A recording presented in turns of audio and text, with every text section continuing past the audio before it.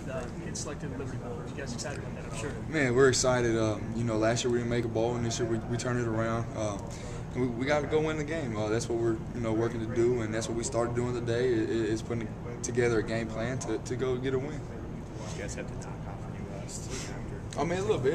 After a week off, there's always going to be a little rust. I think we got it knocked off, and tomorrow to be a little more sharp and a little more crisp, and we'll be ready to go. You getting to go to a bowl game.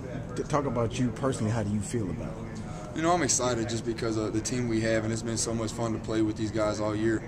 And next year is going to be going to have a great team again, and just the cohesiveness of this group is unbelievable. Talk about being named All-SEC. I guess you got some first-team votes too, away from Tim Tebow. I mean, that's quite an accomplishment. Yeah, I mean it's a great honor, but now we got to go win the bowl game. It's the plan that we have, and that's what we're worried about right now. All the awards that all these guys are going to get, that's fine, but we always have a team goal is to win the next game ahead of them. Coach Petrino said that obviously you get the practices are valuable for the young guys too.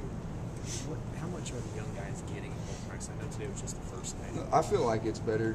It helps both older and younger guys out. You get more reps throughout the year.